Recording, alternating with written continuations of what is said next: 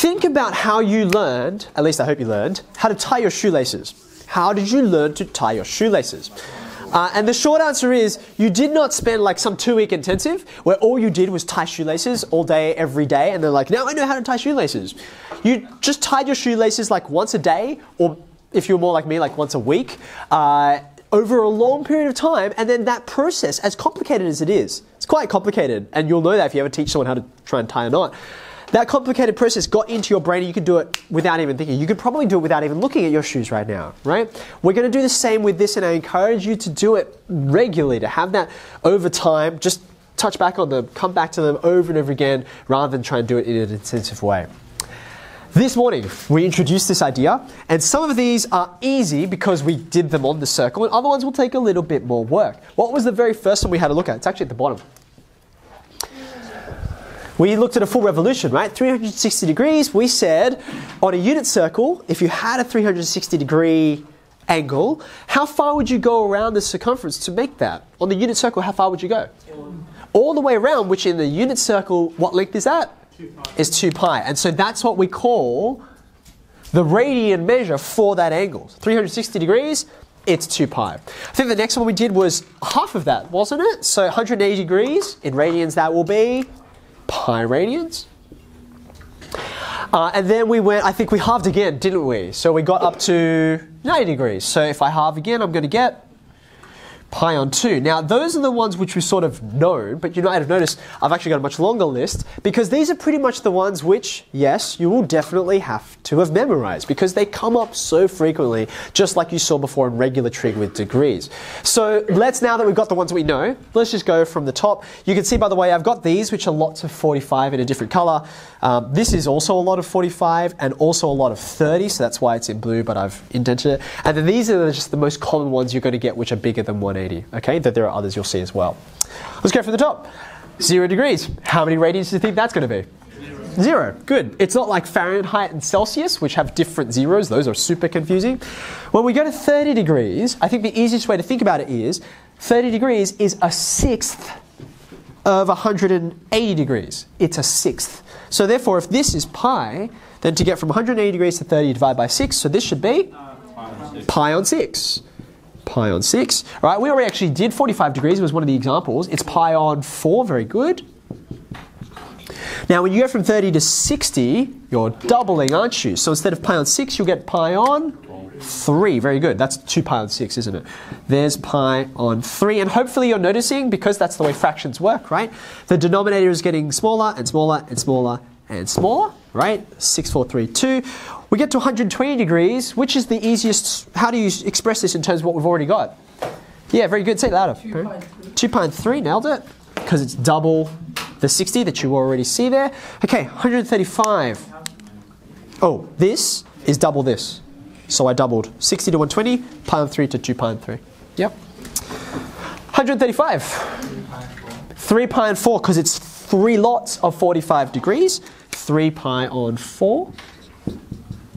So we're going around 45 again. Say it again, sorry. We're going around 45 to check if it's 3 pi or the 3 or 5. That's right, it's this one. Hold on, you're talking about 135 degrees? Yeah, so it's going to be 3 pi on 4 because it's how many lots of this have I got? It's 3 of these, and that was pi on 4. Okay? I'm doing all of the lots of 30 and all of the lots of 45 all the way up to 180. So my last stop here is 150 degrees. Have a look. The difference between 180 and 150 is 30, right? So it's one of these, take away one of these. It's going to be 5 pi on 6, or if you like, 5 lots of that. Both are the same. 5 pi on 6. And then my last one that I've got in this sort of canonical list, 270 degrees. Have a look on the list. What would you say that's in terms of? 270. 3. It's 3 lots of 90, right? 3 lots of 90. We already established that 90 is that. So it's 3 of these. 3 pi on 2. Yeah? So basically, not to lean too much into lunchtime, as you're in radians, you're just going to think of everything in terms of pies. Everything in terms of pies. If this is a straight angle, right? If you want something less than a straight angle, you're going to have less than a pi.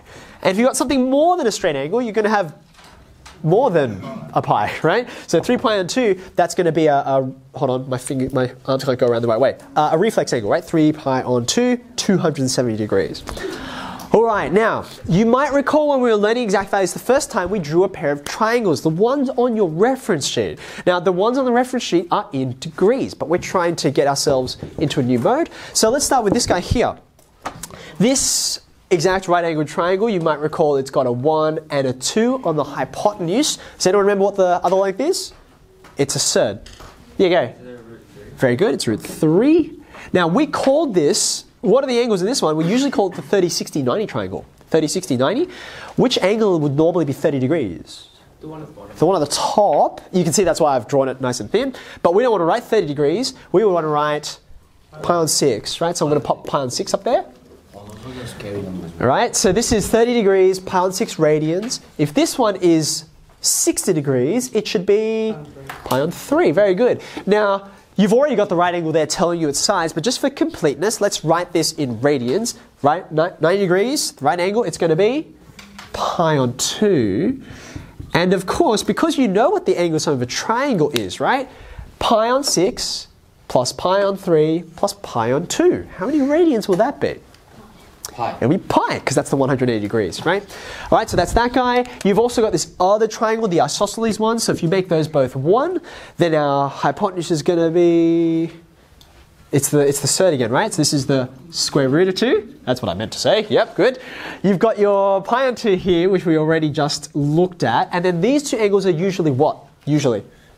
In degrees? 45. 45 degrees. So we've already established that instead of 45, we should write Pi on 4. pi on 4, thank you very much. Pi on 4 here, pi on 4 also here. All right. One last thing. When we were, and this is where we're leading, right? When we were solving trigonometric equations in the past, you may recall we used this quadrants diagram. Do you remember that? And then we would say all stations to Central? Is this ringing a bell? Yeah. Right? Some of you are less familiar with this because it was looked at in 5.3, but hopefully we can remind you of it. When we use this, we would say, oh, this is acute angles, 0 to 90, right? But I'm not going to say 0 to 90 degrees anymore. I'm going to say 0 to, not 90 degrees, pi on 2, right? So I'm going to say in this quadrant, I'm going to write 0 is less than, let's call it theta, could call it x, doesn't matter. Is less than pi on 2. That's the range of angles you can have in there, from 0 to pi on 2 radians. When you go over here into obtuse angles, right? Obtuse angles in degrees, we would say that's between 90 and 180. But I'm not going to say that because I'm in radians. Instead, I'm going to say pi on 2 all the way up to pi. Very good. And I can continue. Can you finish off the rest of the diagram? Have your third quadrant down here. 270. So 270 degrees is, have a look, 3 pi on 2. So I go from pi all the way up to 3 pi on 2. And then my last one down here, 3 pi on 2 all the way up to 2 pi. That's the end. Okay. Now, something that is worth adding into this, it's why I've left all this space in the middle of these quadrants, is when you work out the solutions in each of these, right? For an acute angle, you'd say, well, it's just whatever that angle is. And when you work out its equivalent over here, you used to say it was 180 degrees minus whatever that base angle was. But I'm not going to say that anymore. Instead of 180 degrees minus theta, I'm going to say, where's 180 degrees? There it is. I'm going to say pi minus theta, right? When you're coming up with a solution for a trigonometric equation, which we're about to do shortly. Here, it's not pi minus theta, it's pi plus theta. You're getting bigger. Pi plus theta. And then the last one, we usually would say 360 degrees, take away your base angle, but I'm not going to say 360, I'm going to say 2 pi, take away that angle. Okay.